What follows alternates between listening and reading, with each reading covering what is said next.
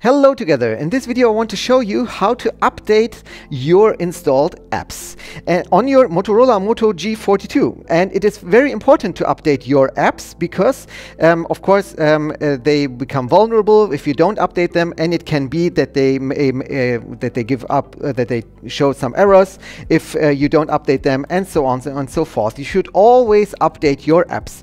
But how can you update your apps? Well, that's pretty easy. You must look here at the Play Store icon and just tap on it, and then here tap on your icon at the top right and click on Manage Apps and Device.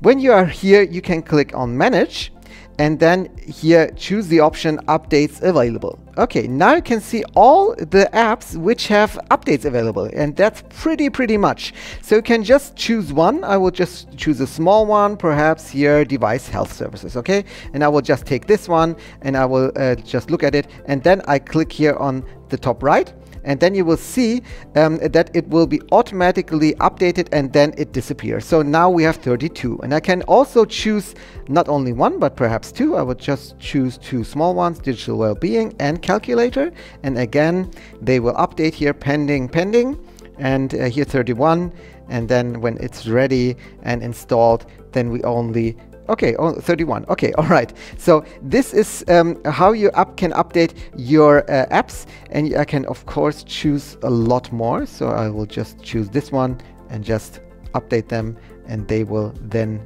be updated automatically. So it will take a while here, 85%, and it will install, and after a while every app will be updated. So it's pretty easy to keep your apps safe if you update them regularly.